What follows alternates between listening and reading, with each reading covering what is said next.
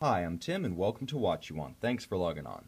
Today, you're looking at the modern Emperor of China, and I say that in no jest. This is the Cartier Ballon Bleu XL Chronograph, and would you believe that since its 2006 introduction, this model line, the round-cased Ballon Bleu, has become Cartier's #1 worldwide seller and their leading reference within the Chinese market.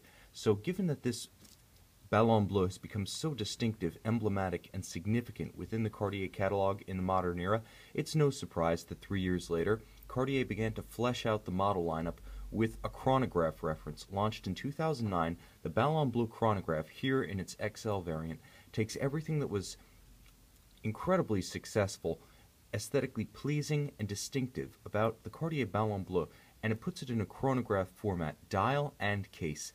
And this one's remarkably well integrated in as much as the chronograph pushers and the chronograph features of the dial integrate almost seamlessly into the original Ballon Bleu shape. It was designed as a flexible platform, and this Cartier Ballon Bleu chronograph succeeds on those terms. Now, first and foremost, I want to put it on the wrist and talk about the fit of it, because the Ballon Bleu wears a little bit unique. Now, 47 millimeters, 18 karat rose gold.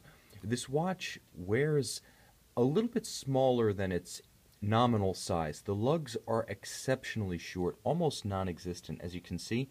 In fact, you could almost argue that the bolstering of the strap is thicker than the actual span of the lugs themselves. You can see how thick the strap is.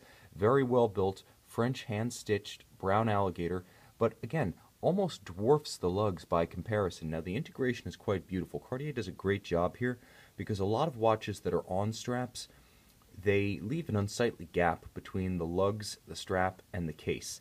And this watch manages to integrate the strap to the case and the lugs without the major kind of downside of that setup on so many watches. Many watches that have the conforming strap and conforming lugs that eliminate the gap also force the strap to flare out like so, extending the case with kind of virtual diameter. This doesn't do that. It can pull straight down to the wrist, very sound ergonomically. You can tell that although this watch features all of the classical Cartier styling motifs, it was designed with modern watch use, human wrist size, and ergonomic science in mind. Now, because the watch is basically, if you want to think of it as a cushion case, you can. It's about as wide as it is tall, even with the lugs. It distributes its mass very nicely, and the evenly shaped, rounded case back, you can see that right there peeking up, sits very softly upon the wrist, really nestles right in, makes for a close fit. Now, the Ballon Bleu is a rounded, bosomy shape, and it always has been, with a lot of compound curves and complex forms, and that really works in your favor when using it as a dress reference. Just about any Cartier watch, with the exception of perhaps the Calibre Diver and some of the more aggressive Roadster XL models, are quintessential dress watches, and the Ballon Bleu is a champion among them. Just about any sleeve, no matter how formal, no matter how tight, is going to be able to flow up and over this case flank because of the tremendous amount of tumble home. It's almost like a dewdrop settling on your wrist, a very large, very expensive dewdrop, but beautiful because it. And you can also see the charming swell of the crystal dome. That sapphire is not just domed, it's very domed. It's accentuated. It becomes part of the flow of the shape. There's less of a distinction between flank and case and lug than there is just a seamless continuity between them. And you can see how that extends to the chronograph pushers and the crown guard on the opposite side. Now, I want to talk a little bit just about my wrist size and the proportions of the watch. My wrist is 6 1/3 inches, 16 centimeters. So for those who are watching out in cyberspace, those are your reference points. My wrist is roughly oval, fairly standard in shape, a little bit on the smallish side. I feel that a wrist down to 6 inches in circumference could easily wear this watch. It's, again, nothing like the other 47 millimeter watches on the market. If you think 42 is pushing it and 45 is way too big, I think this 47 will jump out and surprise you, because it is a very comfortable, very well-considered shape on Cartier's part. They really kept the end user, the human-sized end user, in mind when they designed this Ballon Bleu XL chronograph. You can see that charming distortion that forms because of the extreme domed shape of that crystal. It really becomes a styling feature and visual animation in its own right. It's part of the effect of this watch, and this watch has a stunning effect because it is so well conceived. Now, because it's a modern Cartier reference, complications were considered during the design process. older designs like the Tortue, the Santos, the tank, they were designed in the era before we thought about putting dates and chronographs and subsidiary functions on watches, whereas the Ballon Bleu was designed with those functions in mind. So you can see how Cartier was able to integrate the chronograph into the essential shape. Nowhere is the rounded, ovoid, bosomy, compound curved form of the watch fundamentally disrupted by the addition of the subdials or the pushers. And I'll note that the pushers also have a rounded arc to them inasmuch as they trace the curvature of the case. They look like rectangular section pushers, but they actually have a little bit of camber from side to side. So they do trace the arc of the case, and they're beautifully integrated as they project no higher than the existing and iconic Ballon Bleu crown guard. Now, just a little bit of background on the Ballon Bleu. Basically means blue balloon, and that name derives from the large, distinctive cabochon crown, much larger and more prominent than on most Cartier watches. Most Cartier watches do feature the cabochon sapphire in blue, but it's not nearly as pronounced a feature of the styling as it is on the Ballon Bleu.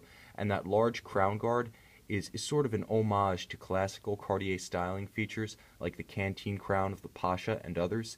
And the bottom line is that this watch, if it weren't a chronograph, just looking at it at first glance, it is pure Cartier. There is nothing about this watch that says, I could not have been designed in 1917, 1920, 1930. Everything about this watch reads as distinctive of its brand. And I would say, unlike some of the perhaps more recent additions to the Cartier catalog, this one definitely seems organic to their style and their styling sensibility. Plus, it has legitimate horological credentials. Now, all of the traditional Cartier features are here. Guilloche dial turned on a rose lathe, the large, bold Roman numerals with the Louis Cartier signature at 7 o'clock. You see that there are multiple tones created by different finishes on that silver dial, and of course beautiful baton hands heat blued for dramatic effect and contrast. But there's more going on, because the content, as I alluded earlier, is completely credible, and there is legitimate watchmaking going on here. Cartier is part of the Richemont Group, indeed forming the early nucleus of the Richemont Group as the Vendôme Group. At the beginning of Richemont's tenure as one of the world's largest luxury manufacturers, Cartier joined the fold. And it wasn't until about 2 decades later that Jaeger-LeCoultre joined with it, but the benefit for Cartier has been access to JLC watchmaking savoir-faire, and what you're seeing right here is the Cartier caliber MC 8101 based on the Jaeger-LeCoultre caliber 750 chronograph, column wheel actuation of all chronograph functions with a vertical clutch engagement. It is smooth, it is crisp in the hand. When you start and stop the chronograph, it has a nice crisp rifle bolt feel under the hand. Resets perfectly, starts and stops without stagger or jump. JLC watchmaking savoir-faire here. Beautifully done.